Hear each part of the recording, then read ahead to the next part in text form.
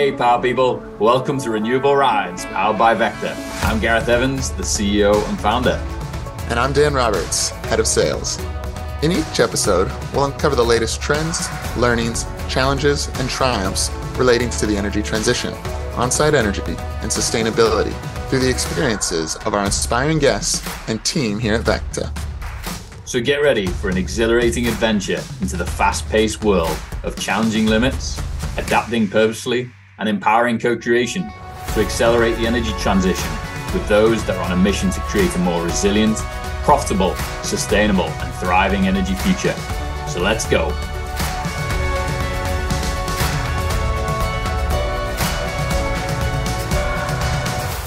All right, and welcome back to another episode of Renewable Rides. And Dan and I are excited to be joined again by James Coombes, our resident finance expert, coming to you from Painted Rock. Lots of years of experience financing solar and storage and on-site energy systems. And this is a follow-on from our last episode. And the big takeaways for me was, if you're a business leader and you're seeing on-site energy looking like a very attractive option for you in terms of reducing costs, increasing resilience, or helping you achieve your emission reduction targets, there are ways to finance it. But some of the big initial questions you need to ask yourself are, do I own the asset or the facility? And if not, I need to get my landlord involved. Do I have a tax burden that I want to take advantage of in the form of tax credits? And then lastly, do I want to own and operate this asset, or do I want someone else to do it? And then this creates multiple different avenues for us to explore in the next few episodes. Today, we're going to dig into the tax incentive side of it. And Dan, this has been turbocharged by the IRA, right? Yeah, appreciate that, Gareth. And yeah, the IRA, or the Inflation Reduction Act, which was passed last year in 2022, really leveled up the tax credits for these types of systems. So we're now back up to the 30%, essentially kind of baseline tax credit for these systems. But within the Inflation Reduction Act, there have also been some bonuses included. So these bonuses, the two primary ones that we'll discuss, are the energy community bonus and the low income community bonus. A couple notes there. The energy community bonus is essentially statutory, or if you fall into that zone, you are going to get that extra 10% bonus. So bringing your tax credit up to 40%. However, the low income community bonus is more of a lottery system where you apply, you enter the lottery, then you get selected. So it's not a guarantee. But regardless, even if you don't fall into one of these two bonus zones, these projects are great. And James, maybe you can share a little bit more on how this impacts the financing scheme. Yeah, these intros and recaps are helpful because it makes me think, what did we gloss over in the last round, or what should we highlight? And so the one thing I wanted to add here, in addition to business leaders, non-profit organizations have been huge commercial solar adopters. So we say commercial in the solar context to mean anything that's not residential. It doesn't mean necessarily commercial businesses. So as you are listening, you leaders of houses of worship, you boards of homeowners associations and country clubs, you boards of private schools, among others, this is all for you. And in fact, some of the financing structures we're going to talk about are very designed for you. So broadly, all of those, not just commercial businesses, but certainly commercial businesses as well. One thing, Dan, I want to highlight is, nothing about the legislation from last year is something I would call revolutionary. Well, for certain projects, they will have some disproportionate impact. By and large, the benefits are either incremental or simply replicate a great kind of policy infrastructure already in place for solar. And while we could certainly break out and talk about different states, in concept, we have great net metering rules. And even though California, for example, has had a big change in net metering, let's keep in mind we have a good solar metering policy in place. And the fundamental federal incentive is the investment tax credit at 30%.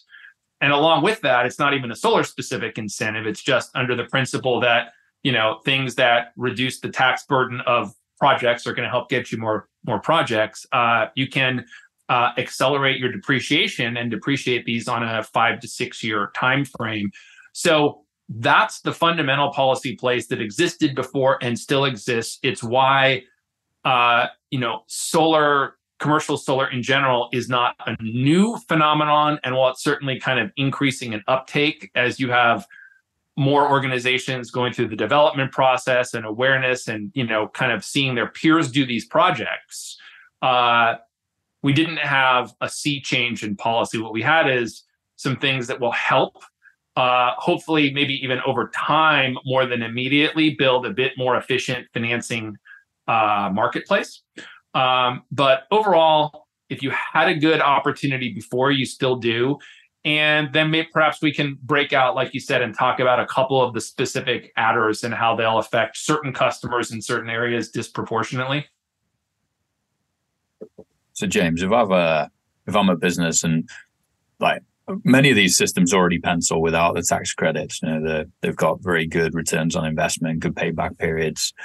If I'm a business that has a tax liability, let's call it, and I invest in an on-site energy project, is it as simple as saying for every dollar I spend, I'm getting 30 to 50 cents on the dollar back in terms of a tax benefit? Just talk us through that in kind of simple terms for business leaders thinking about their finances.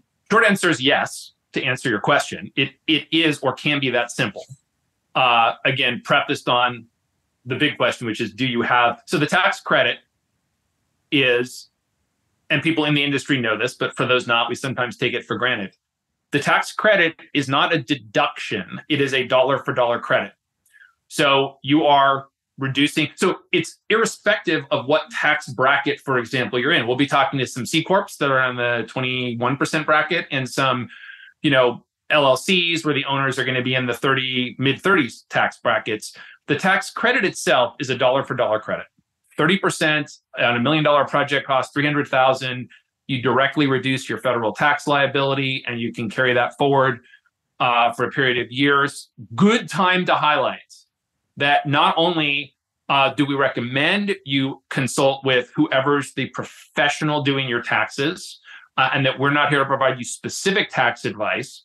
We do welcome talking with tax preparers, your CPAs, your CFOs, to talk through what we've seen and ensure they have the guidance to help you make these decisions. But it's really advisable because every partner we work with is going to have some level of tax planning that they're doing. And we want to ensure that they can integrate this thinking in with their tax planning. Or if you have planned away how you're going to your federal tax liability, then let's structure something for you like we talked about in the last episode where our investors are monetizing that for you. But that's a good high-level kind of reminder that tax credit question is important to the economics of solar. And Gareth, while I agree with what you said, many projects would work or cash flow in their own right. The reality is that's not true in every state. It's true in the higher power cost states. And even then, the proposition is not so attractive in all cases, and specifically for all kind of utilities, for all utilities and for all utility rate tariffs, that it's that initial sort of 30% credit that makes so many projects go from being not viable on a standalone basis to being viable. Yep. And that's why I say that kind of policy infrastructure is what gets us there. So if that credit went back to 10%, there'd be a lot of larger projects that would still work. But it's that base 30% credit that makes so many, as you drive around your town and you see modules on the roofs of synagogues and commercial office buildings and cold storage facilities, it's that 30% that made those projects work. Nice. To segue from that, just to jump down into it. So, Dan, as you talked about, there's a few different types of, we call them tax credit adders. And so I would, as you mentioned, break this out into the ones that you can really go into more comfortably, and the ones where I would advise caution, because what we've seen, and we now have a pretty long track record in solar, and those of us in the industry have this expression, the solar coaster, to sort of refer to this ongoing fluctuation of federal, state, local, and utility policies and how they impact solar. And so some of these may be available, but the challenge is that A, you fundamentally have a project that works well without them. And in the process of setting expectations, some customers will develop unrealistic expectations. For example, hey, this other customer that happens to be in what we call an energy communities zone is eligible for some tax credit adder. Well, I want the same adder, when the baseline reality is that their project works well and is economic, highly economic as it is. And we don't want the inachievable perfect to become the enemy of the very achievable, very economic, very good solar project, whether they pay cash or finance. We want to make sure people go in with a good expectation. And so that's why I've specifically, with respect to this concept of low-income communities adders, those are both subject to a cap on allocation, an application process, a backlog, a queue, and some subjectivity in their award. And so I think of it as potential eligibility based on geographic location. And there are census tract maps that people can consult that kind of show you this. But the reality is this isn't intended to give a freebie 10% to businesses that happen to be located in an area that shows up as, red, meaning highly eligible on that map, just because they're there. And I think as we've just entered into an application window for the first round, the second issue is that even if you are eligible and all that, if you didn't get in for that application window, then you're going to have to push your project back another 12 months, possibly get in a line for another application window to possibly get that award. And again, we've taken what could be a very good deal on its own and now kicked the can down the road because of some incremental benefit that may or may not be achievable. Yep, got it. So if I want to self-finance a system, I come up with my own capital, I pay my $1 million, I deploy my solar storage system, I use my tax expert to capitalize on minimum 30% tax credit, potentially some adders to get me between 40, 50%. If I then don't want to finance it and I get someone else to finance it and they take advantage of those tax credits, do those benefits get passed on to me as the business owner, or how does that work? Yeah. So great question. This is why it's helpful to have these targeted, focused questions. We could go real deep on some elements of the legislation, but as I said, we have a great baseline value proposition, so let's focus on that. Yeah. I want to highlight that when we talk about financing the tax credits, we're talking about passing the benefit of the credit through in the form of a lower cost to the customer. So let's step aside and talk about, there was this concept of the direct pay tax credit in the legislation from last year. So while the concept of direct pay itself is new, I need to emphasize, so it applies to nonprofit customers, IRS designated nonprofit entities, and municipal customers. So while that direct pay concept is new, entities that didn't pay federal taxes could not previously directly absorb or take advantage of the tax credit. They could nonetheless, through financing, realize the benefit of the tax credit.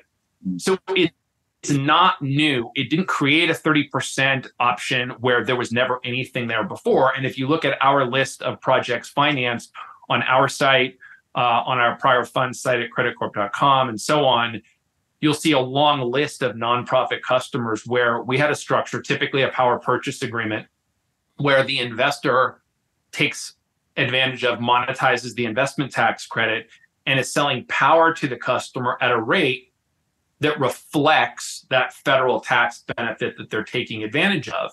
And that applies today because when we do talk about adders, and as we talk about the energy communities adder, which is kind of the one we view as where all investors, lenders are more comfortable with, when we finance that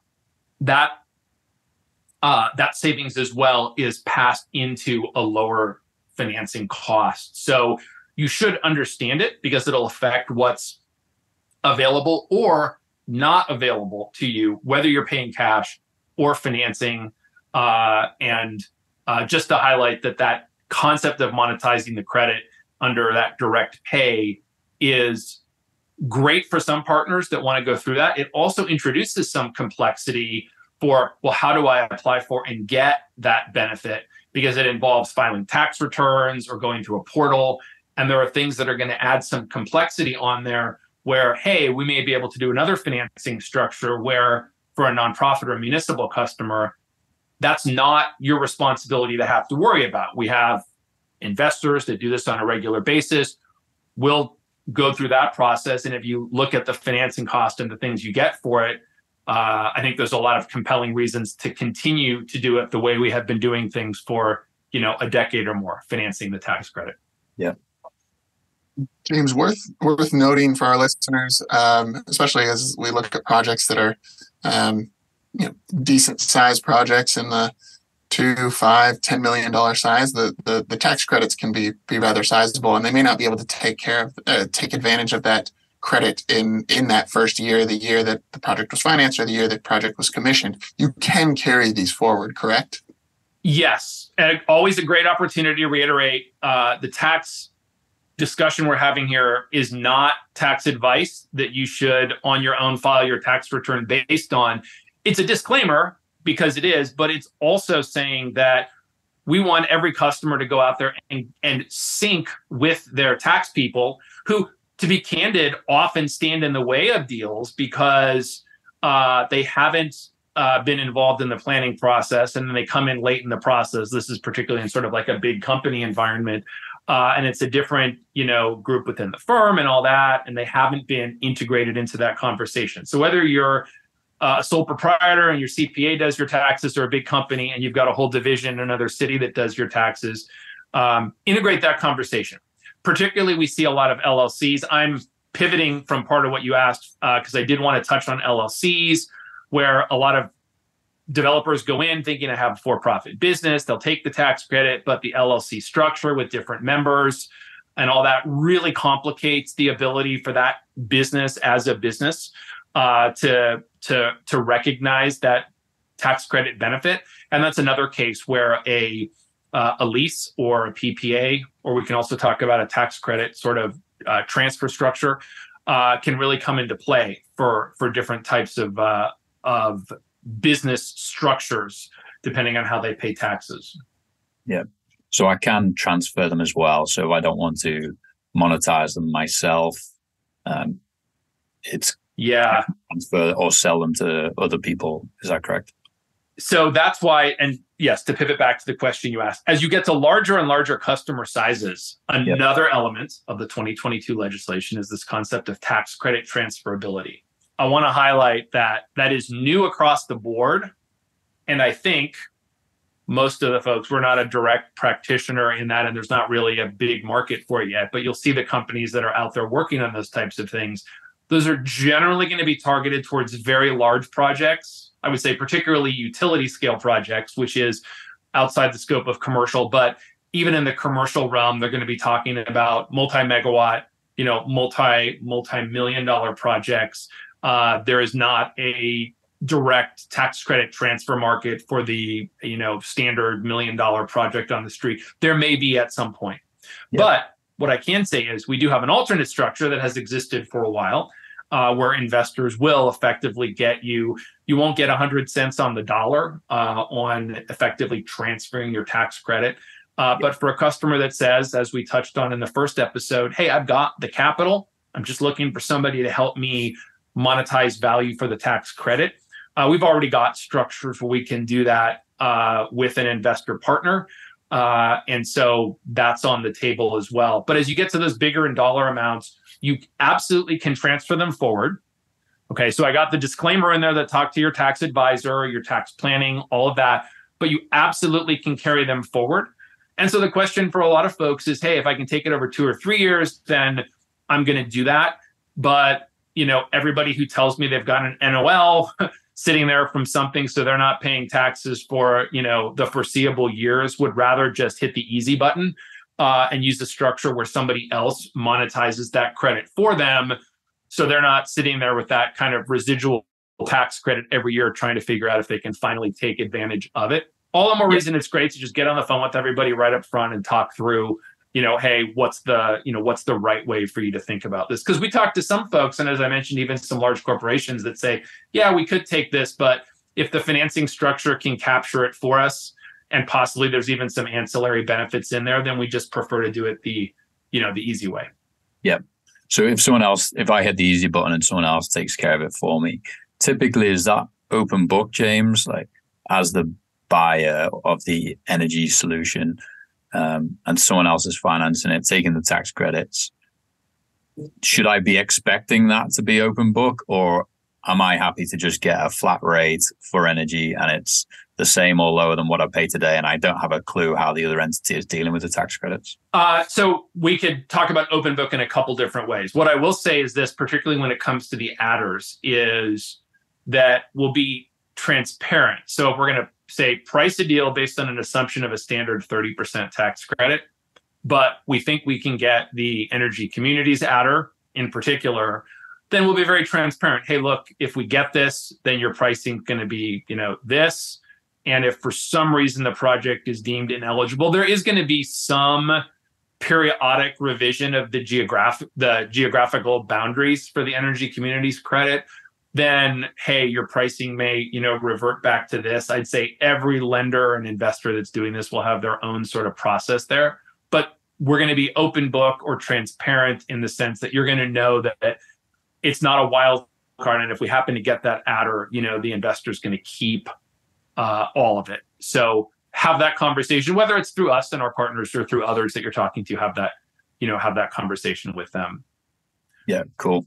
I think just to round out this conversation on self-financing, capturing the tax credits, you mentioned depreciation before. That's obviously another big lever. Do you want to just give us a highlight into the value of how these assets can be depreciated? Yeah. So there's the concept of accelerated depreciation for eligible assets, particularly solar and energy storage assets at the federal level. Every state's different, and so it's important that they don't treat it exactly the same way as the federal legislation does. But in concept, so you're buying an asset, you'll have a depreciable asset at the federal level. Typically, that's a 5-year. Even without what we call bonus depreciation, you have accelerated depreciation, which means you can typically depreciate it over 5 years, or technically 6 if you're on some sort of a half-year convention, with more of the depreciation weighted to the front end of that. What that means in actual cash benefit to customers is that's a real reduction in your federal income tax liability, and that is, unlike the tax credit, which is a dollar for dollar reduction, the depreciation value is dependent on your marginal tax rate. So when we do have LLCs, or in some cases sole proprietors or LPs that aren't paying a 21% corporate rate, they're paying at the individual level often upwards of 30%. That depreciation is even more valuable to you in that context. Now, the bonus means you're getting even more front-end accelerated depreciation. But even as the concept of bonus depreciation steps down, even this year, next year, you're still depreciating essentially half or more of that system price in the first year. In a more detailed discussion, you could talk about exactly what the depreciable basis is. I'll note that you typically remove half of the value of the investment tax credit that you took at the federal level to get your federal depreciable basis. So in a 30% case, deduct half of that, 15%, you're going to have an 85% depreciable basis. But for everybody who hardwired 85% in their spreadsheets, please remember that when you're talking about a bonus or an adder, and you're now getting 40%, okay, you're going to reduce 20% to get your depreciable basis of 80%, and you're going to depreciate it from there. And then all the accelerated depreciation is based on that 80% basis. I will also note that certain smaller businesses may be eligible for Section 179A deductions definitely talk to your tax preparer on that one, where you still may be able to deduct 100% of the system basis in the first year if you're in that window of who's eligible for Section 179A. Well, James, appreciate the overview here. A lot of nuance. I think the exciting thing is we've got some stability in the tax credits, at least for the foreseeable future with the Inflation Reduction Act. I also just want to underscore, as I've been listening to you share more about this, we talked in a previous episode how these are assets. So when we think about a variety of different things in the energy space, there's offsite PPAs and other mechanisms for decarbonization, for example. But when you're deploying solar, storage, and other assets, these are assets. And so there's tax ramifications associated with it that can lead to a lot of great benefits. I will note that, and we'll put these in the show notes, that we just yesterday, November 1st, we're recording here on November 2nd, had a press release talking about some of the benefits and some of the things that we've incorporated into the VECKTA platform, as well as a white paper on the Inflation Reduction Act to provide a bit more insights. I believe you also have some information on the Painted Rock Capital website, which is paintedrockcapitalgroup.com, and we'll again put those in the show notes. Any closing thoughts here, James, before we move on to the next couple episodes? The next one focused on PPA and leasing, and then the last one focused on debt and PACE. Yeah, I was just going to say that's the kind of fork we're at here, which is if the customer's looking for tax credit monetization, which I encourage any nonprofit customer, you're going to be in that bucket. Then we have the session on PPAs and leases. And then for customers that are monetizing directly, we have the session on forms of debt, unsecured loans, PACE, capital leases we'll touch on, and self-financing with your secured lender. So we'll touch on that. So you can listen to both, but that's the sort of pivot point we're at in the conversation. Awesome. Excellent. Thanks for your expertise. See you on the next one. Thanks for having us, as always. We receive a lot of questions from business leaders around the world wanting to learn more about the energy transition, what is possible, and where to start. So to help you stay informed and up to date on best practices, opportunities, risks, and success stories, we created an industry newsfeed at VECKTA.com/news with all our podcasts, blogs, and newsletter. Check it out and connect with Dan, myself, and the VECKTA team to learn more. Cheers and have a good one.